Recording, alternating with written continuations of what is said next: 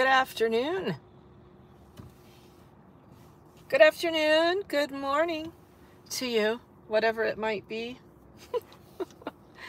It is currently 1 o'clock here in Denver, Colorado. Hey, Lou, how's it going? EJ, yep, here we go, Lou. We're on another mission. Today's live stream brought to you by none other than the Miss Slabby Shah Benson. Slabby will be running commentary from the back of the vehicle today. She will bust in intermittently with her thoughts on today's progress.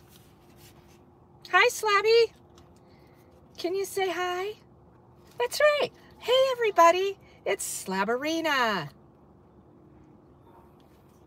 Bokomo, thanks for being here. Thanks, Lou. Yeah, she's a doll. Aurora.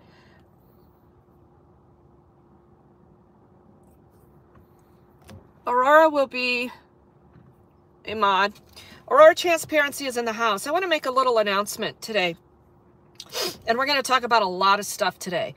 But the reason we're on a mission is because we have to go into the lion's den. We have to go into very hostile territory. Remember, it's war. We never know what these damn cops are going to do. We never know whose balls are going to end up in their throats and they're going to throw a fit and arrest me and blah, blah, blah, blah, blah. So this is going to be a long stream. I'm just going to announce right off the bat. We have to go check on some people. There's nefarious activity occurring in some particular parts of District 2 and 3 that we need to go take a look at. These are DPD districts that we're referring to, if you're curious. So we're going to be in Districts 3, 4, and 2 today. And then we're probably going to make a trip into Inglewood again as well. We've got some issues that we need to pick up and resurrect. A week ago today, you saw I was on a mission in Inglewood, which ultimately ended up me going to jail in Denver at District 3 because O'Neill, Dirty Sergeant Boy O'Neill, he's just, besides being a rotten ass, dirty fucking cop, a piece of shit tyrant, he just can't get a grip on himself. And he is one unpredictable mofo right now. So you never know who's gonna pull out a gun and just shoot you dead on the spot. I would venture to say it's gonna happen with a cop long before it's gonna happen with any unhoused person out here that I have contact with. Okay, so there's the honest truth. You cannot trust these fuckers an ounce. We know that. So, you know, Regan plays nice for a while until you turn into a tyrannical dick, and then you're going to get treated like one. And that's what's happened with O'Neill, Sergeant O'Neill. He's been caught on camera multiple times, behaving badly. He targeted another activist, had her cited when 3 campers were towed. We've got body cam footage of him using his vehicle to move a woman along as he orchestrated having all of her belongings thrown in the trash. O'Neill's had to listen to me, yip, insult his stupid intelligence nonstop. So ultimately, O'Neill, you know, couldn't wait to orchestrate an arrest inside of Denver District 3 a week ago today. We'll talk more about that later, but that shit's on the back burner for now. Just know that, you know, O'Neill is out here, District 3. This is a sergeant that tells all these cops what to do, and they do it. So that's why I got to run this live stream. I typically don't like to do these live streams. They're long, they're boring, but, you know, it's documentation. I could do them every day. Nobody sees the real work that goes into trying to advocate for people to get them in a better position, to get them off of the street, or simply protect their right to survive while hurting no one. So we got a lot of issues going on right now. And the reason for all this rogueness in the Denver Police Department, not that they aren't rogue anyway, but they're exceptionally rogue right now because of the mayor's race. So the current administration, Hancock, who's been mayor for like forever, like 10 years of total destruction for Denver, He's out of office. He's term limited. So there's going to be a mayoral runoff on June 6th. That's between two candidates, Kelly Breaux and Mike Johnston. And I will tell you that us advocates have met with both of those candidates. They claim to really want to take a compassionate approach to homelessness. I tend to be more in line with Mike Johnston.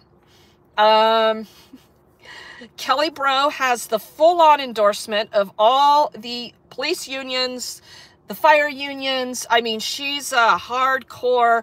She's been in the fray of the authoritarian Democratic mix, involved in the previous mayoral administration with Wellington Webb. And so she's got a lot of connectivity to those people that absolutely hate how the homeless look on Denver. Mike Johnston is a little bit of a different story. I know Mike from his time in education.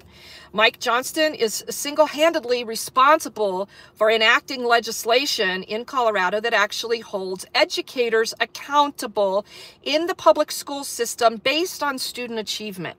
So I do know a lot about Mike Johnston, and he did commit to meet with us, the advocates, within the first 30 days of him taking office, should he win.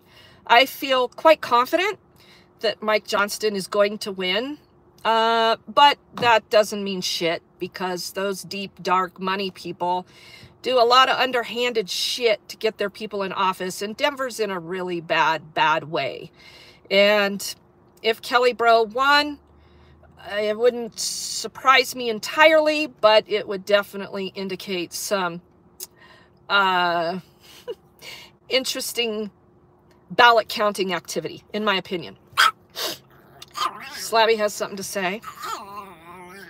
She sees a dog walking across the front of the vehicle. So, will Mike Johnston end the sweeps? He's got a far better plan for the first 6 months of office than Kelly Breaux does. Kelly wants sanctioned camps, but she wants to do it compassionately while enforcing the camping ban. Mike Johnston hasn't fully committed to, of course, not enforcing the camping ban, because that's what the voters of Denver say they want. Something like 80% of Denver voters reaffirmed their love for the camping ban, the right to not sit or lie in any public space. It is a continued constitutional challenge that attorneys continue to work on. But in the meantime, you've got other municipalities and other counties within Colorado enacting their own camping bans because of the growing homelessness population in Denver, Colorado, and the surrounding metropolitan area. It's not getting better, people. It's getting much worse. And government does have a lot to do with that, believe it or not.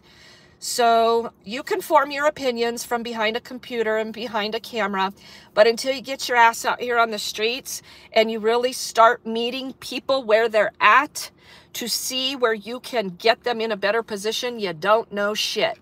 Which takes me to my next topic of conversation. And if you're not taking notes, you should be, because this is very important. So last week, on Monday, you saw some live streams and a video of Sergeant O'Neill with an unidentified man that he was essentially parading around into areas of homelessness while putting the homeless population on display for a parade. That's exactly what it was. And apparently, Sergeant O'Neill has decided, I believe on his own, I'm still waiting for a records request to confirm that Sergeant O'Neill and his unidentified sidekick followed process for a ride-along, because I didn't know that the Denver Police Department was into giving ride-alongs and armed escorts to certain individuals who have an agenda. I wasn't aware of that. It's good to know. Your agenda must fit their agenda, and it must be for the greater good of evil. Okay. Now, my agenda would never fit their agenda for a ride along, because I would be out offering services, resources. I would be understanding what's going on with certain individuals if I was going out to a camp to meet them or going into areas of homelessness. Well, it turns out that unidentified individual with Sergeant O'Neill has now been identified. And it's very important that you take notes on this, because this is in fact going to be an up and coming issue, because this individual is the founder of what I call a hate group. If you ever want to put labels and tags on things, here's one to label a hate group. They are called Citizens for a Safe and Clean Denver. And their founder is Craig Arfsten, like Arf, Arf, Arf, Arfsten. Now, Craig was with Sergeant O'Neill, and the reason I ended up out there live streaming that was because they made an extra special effort to go try to start a very hostile interaction with one of the other advocates. That advocate was approached by Sergeant O'Neill with this man at his side. They proceeded to interrogate her, essentially tell her that she didn't know what she was talking about. And even Sergeant O'Neill admitted to this advocate that he didn't even know half of the processes that existed when they're criminalizing the homeless. And then Sergeant O'Neill went on to talk about how this advocate had been committing crimes and blah, blah, blah, blah, blah. So, of course, you know, I'm just a tad bit defensive and protective of the work we do out here, because it's important, because it's for the people. It's not for the government. It's for the people. So I went out and live streamed that. I initially tried to give Sergeant O'Neill and his little buddy the opportunity to present that they were in fact out there to do good. But as you can see from the video titled A Defensive Sergeant O'Neill, he was up to no good. And he got called out on it. And then he got called out on it again 15 minutes later with his buddy Craig. Now, I gave Craig an opportunity to introduce himself and give us the lowdown. What are you doing out here? Us advocates, we're very protective of our people. And if you come out here and start fucking with our people, we take that very, very serious. And that's exactly what these two were doing. They were using all of these political messages that Craig Arfsten and his group want to perpetrate onto the people, that us advocates are pro-tent extremists. That's the language he uses on his website. And that we want to enable people into homelessness. And that we want to enable them deeper into addiction issues. You see, when Craig started this group, he was declaring war. And we were giving him an opportunity to show that, yeah, the city is actually failing at a lot of things. But Craig doesn't want to do that. Craig wants to use the city and authoritarian force to push his agenda. So, of course, Craig got an armed escort out here so O'Neill could put our people on parade for this fucking scumbag to do who knows what with. How much video did you make, Craig, of our people?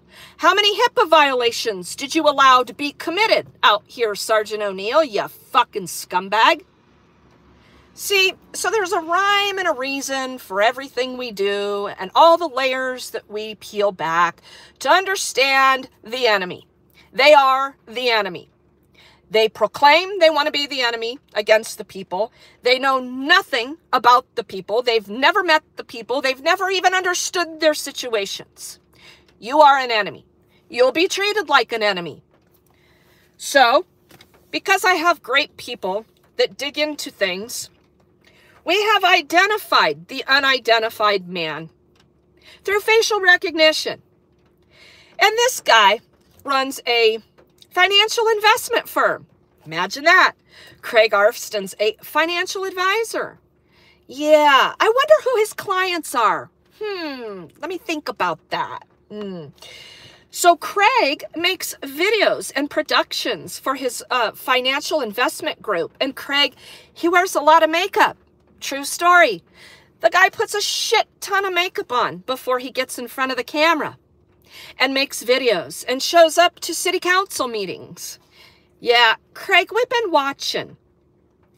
We've been watching very, very closely because we understand political agendas out here. Yes, we do. We understand deep, dark money.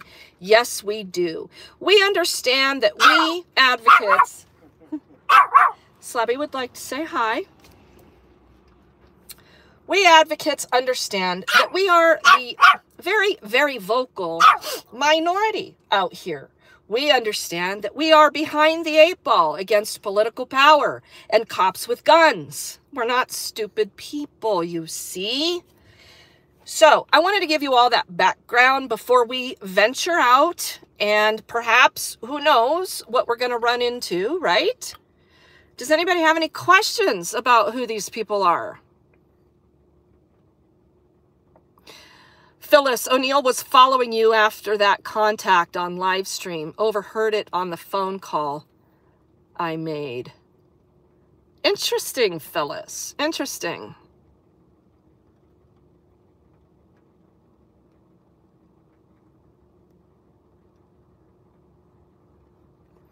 Hola, shits and giggles. How are you, my friend?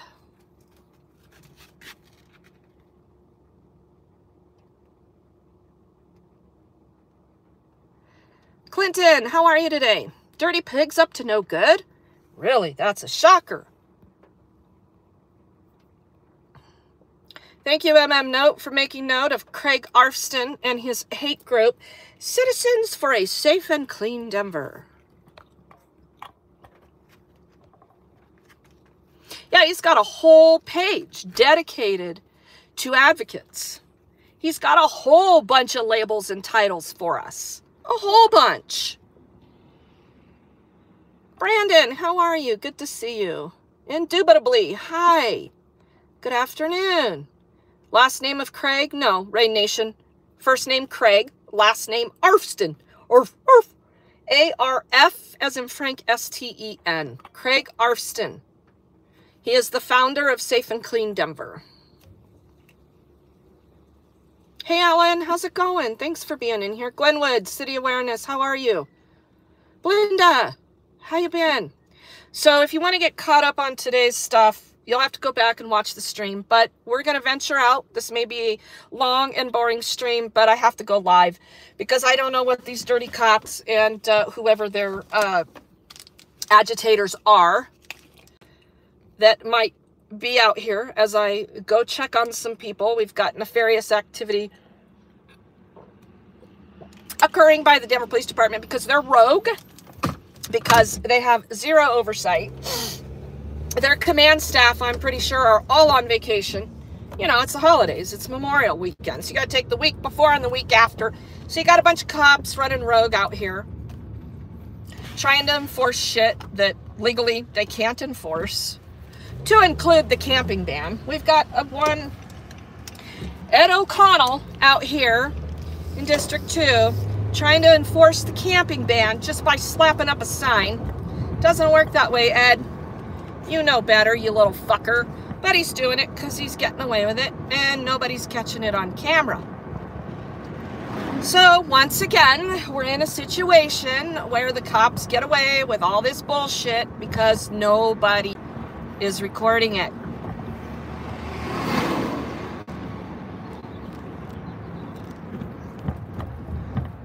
So most of what we're going to do right now is going to occur in the car.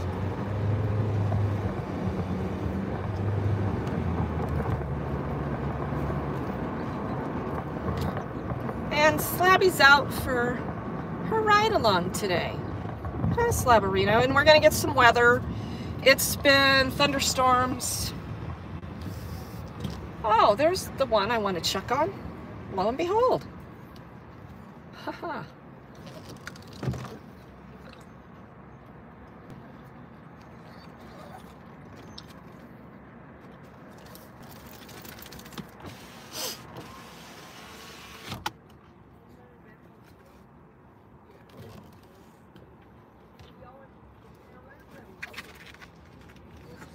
Hey, I apologize. I'm not trying to run you over. Reagan, Hey, babe. I need you. I know. Oh Are you okay? my phone is completely broken. Slabby, this is not the time. I know, you too. This is Reagan.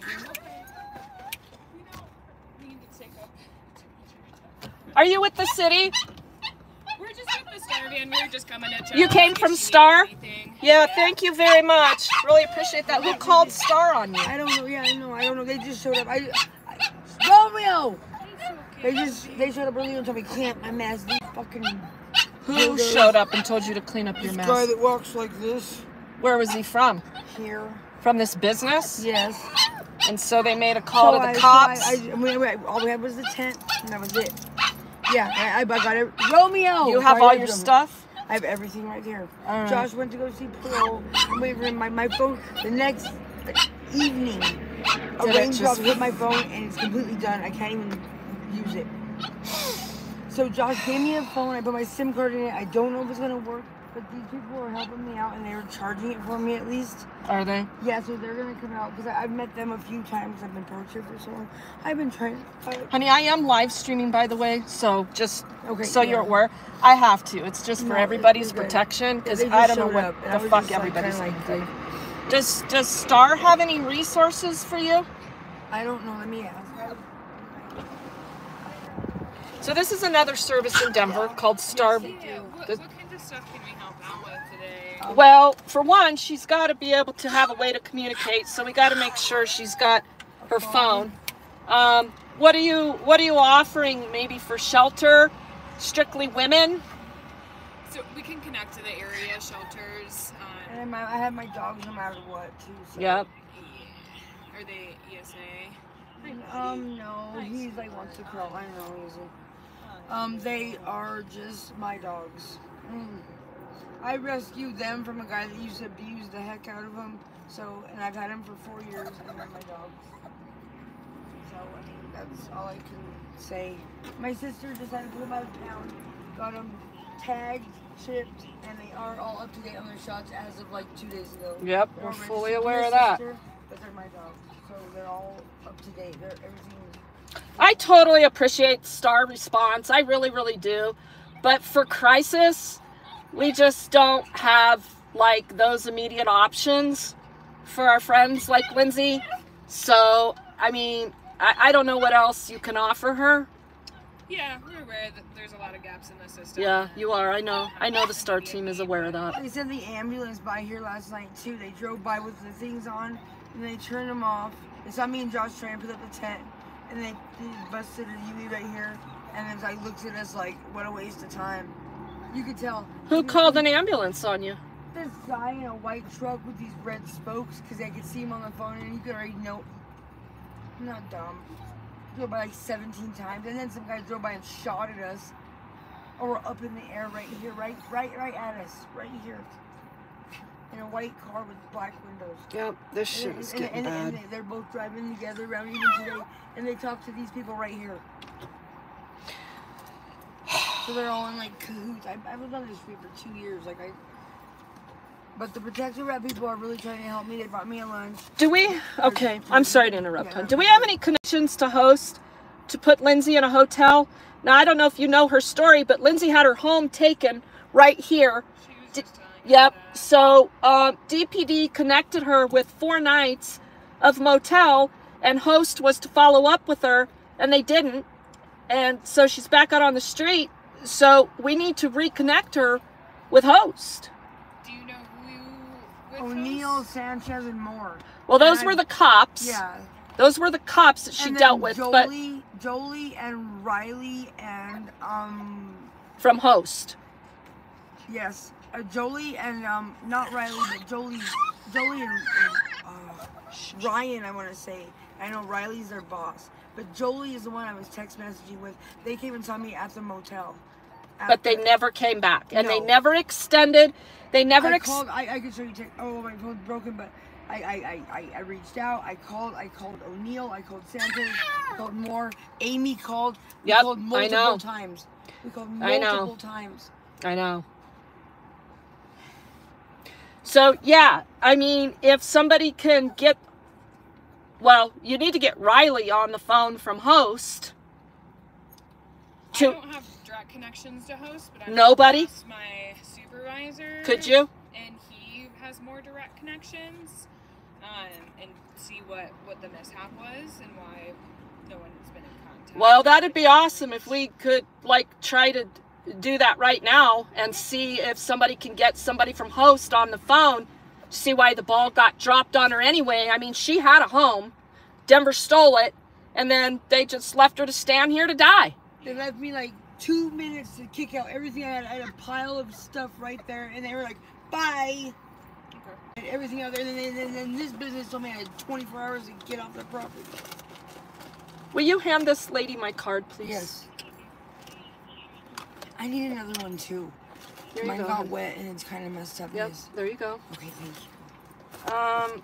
So, Lindsay, where's Josh?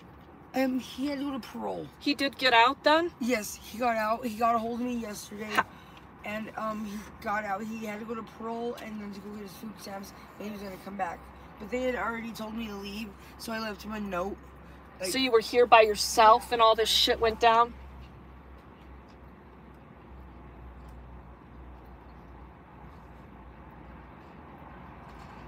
I found this on the ground. I literally left this where we were parked, The law told me to kick rocks, Yeah. so I packed up and I was just and gonna did. wait I'm right over around the here corner. somewhere. I'm trying to charge Because he and said get because H2O. we both don't have phones. We will find each other. Is he coming back here? Yes, he's coming back here. He's on a skateboard and slash looking for bus fare. His When do you appointment think was at he's- noon. I don't even know what time it is. What time is it? You can't be out here by yourself. It's 1:30. He should be back. I know he's coming back. I know he's coming back. I know he's coming back. I just don't know exactly when he'll be back. And I know it won't be like hours and hours, but I mean, you're not safe out here. I mean, something's got to give. I don't have a problem putting you in a motel, but I'm not putting Josh in a motel. okay. I mean, there's some shit there. There's some shit there. I mean, that dude's threatening me up here on the corner a year and a half ago. You know, Was it Josh? Yes, it was Oh. Josh. Oh, he did. Yes, he told did. Amy He about- behaved very badly. He's pretty. Yeah. Yeah, well, you don't, And I understand that. you know, you don't, you just don't threaten violence against the people that are working to, He's just as aggressive as you are, but in his own way. And he needs to yeah, but I'm not understand that. violent. Yeah. I'm not violent. And when you're threatening violence, it gets a little different, Lindsay. It just does. I'm not trying to upset I you. care about him so much, but he is getting violent. I know. So, That's his friend that's standing right there staring at us. You see him? okay. 5 minutes, and we're into crisis. I told you. This is Lindsay. You watched all this go down right here in this area on a live stream when O'Neill and Moore and Sanchez came and stole all their homes and told them to kick fucking rocks. Well, here they are, kicking rocks.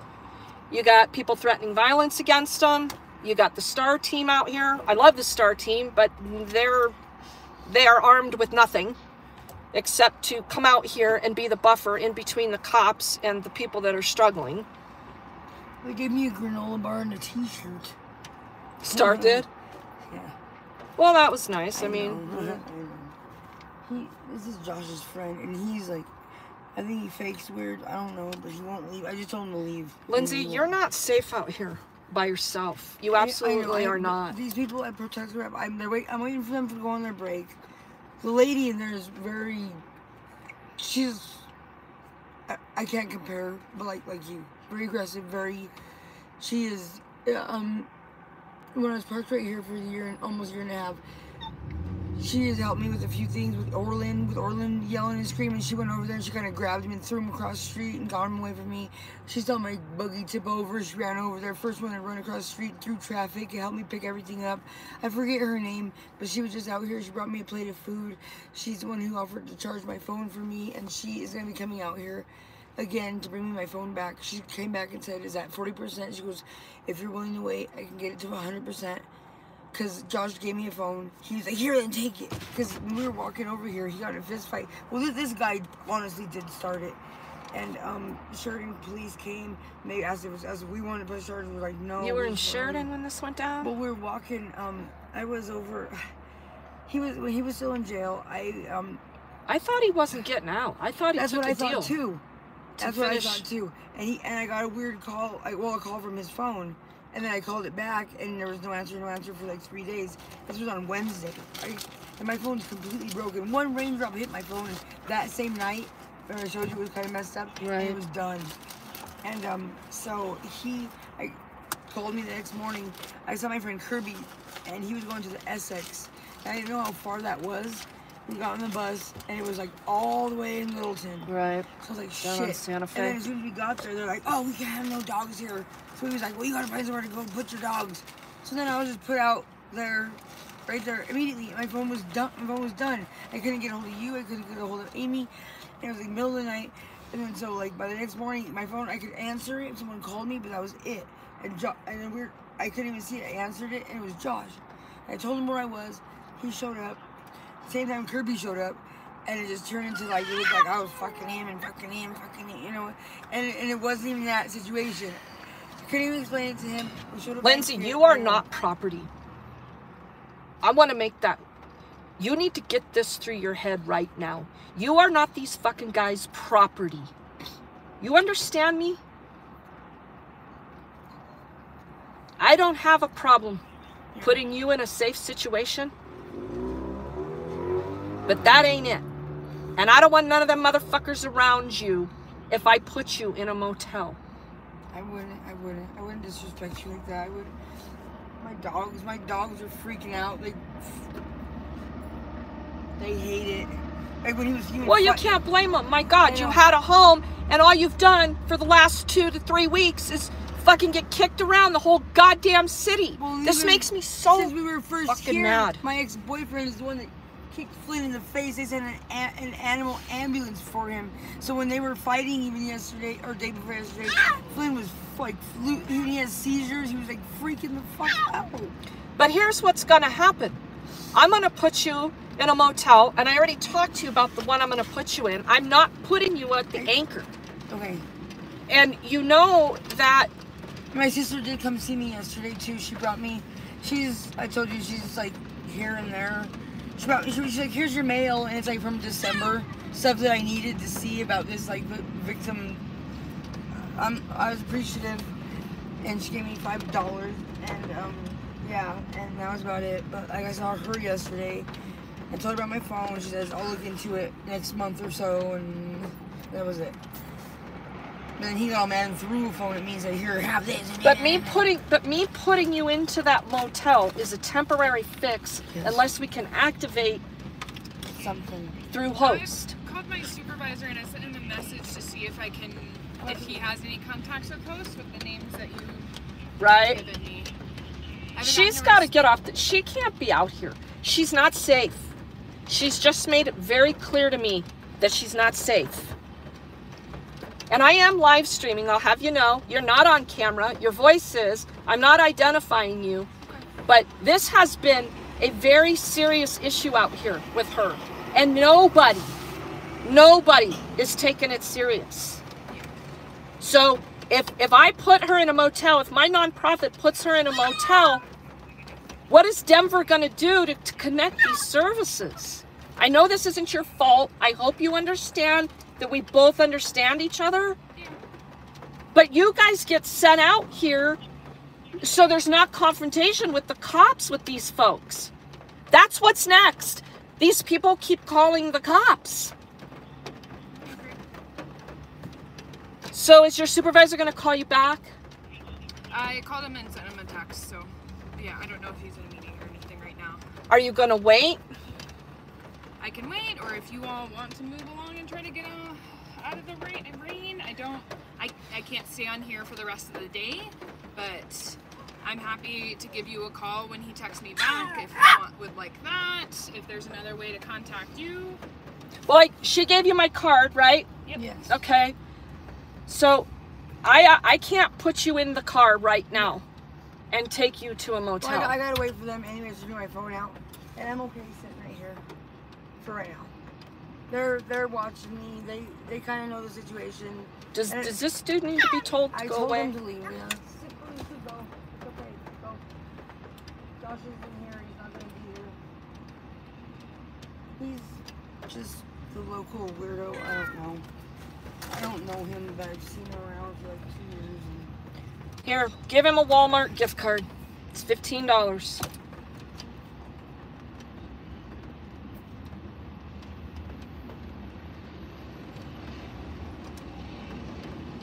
This is a bad situation.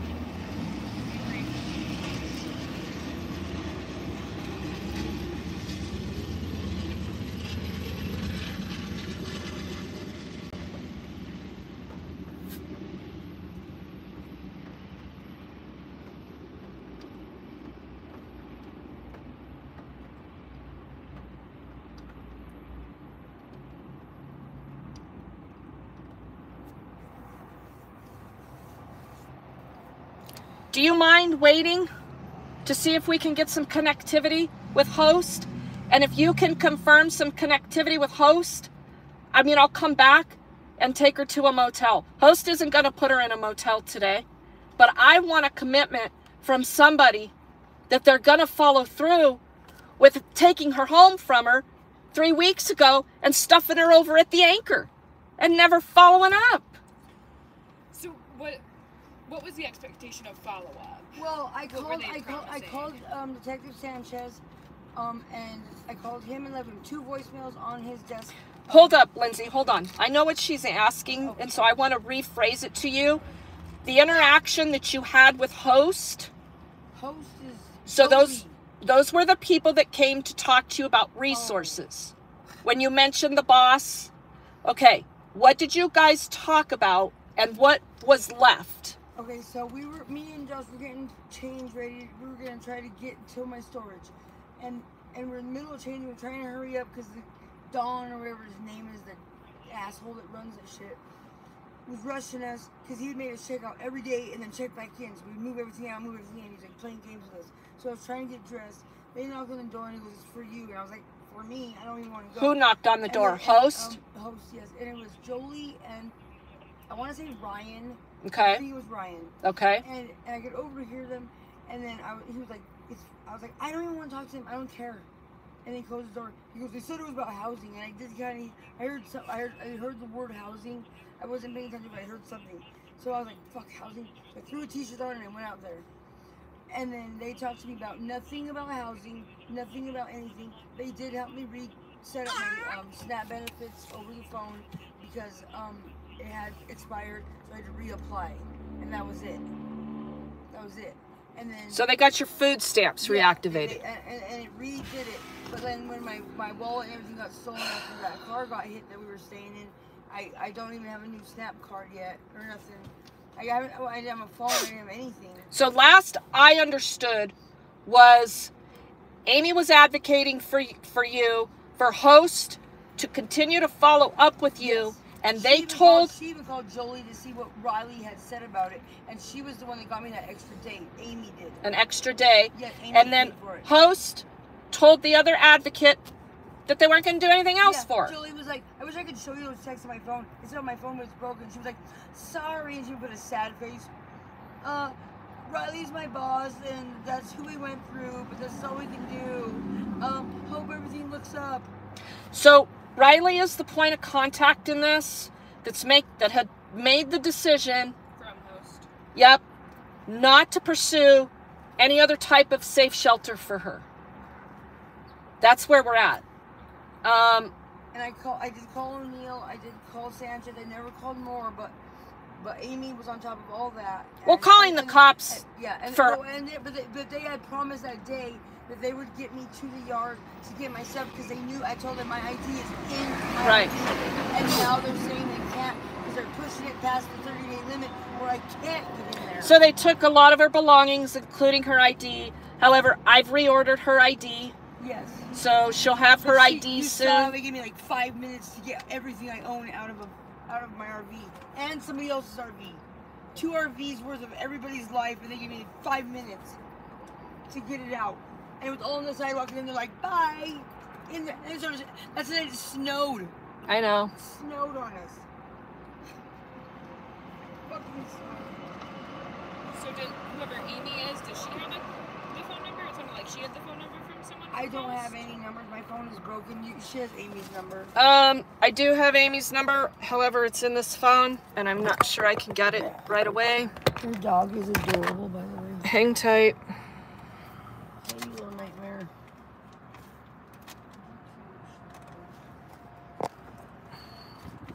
Yeah, Josh, I don't know what is... Yeah, Lindsay, I can't I support that. understand. I just can't, and I won't. And I've had a big heart with Josh. Like, we were like really good friends until all this stuff started happening. And I understand we're all going through. Ashley's being a bitch to him. He's taking it out on me. And you need to get. It's not my fault that he has 17 kids with 98 people. Yeah, and exactly. Some of them don't want him around. You can't. I wonder why. Yeah, you got to get out of that cycle. Once in a while, and we're really just friends. And last night he took it like pretty fucking far. That's not okay. Screaming in my face and like, I'm like, we were both. He goes, you don't understand how I feel. I go, I got my house taken too. I kind of understand. We're on the same page, maybe different paragraphs because you're on another Yeah, level. but you're not their property. That's the difference. And you know what? Last I checked, we're both grown-ass adults. We're going to restart this live stream. I got to get into my phone. I'll be back in a little bit.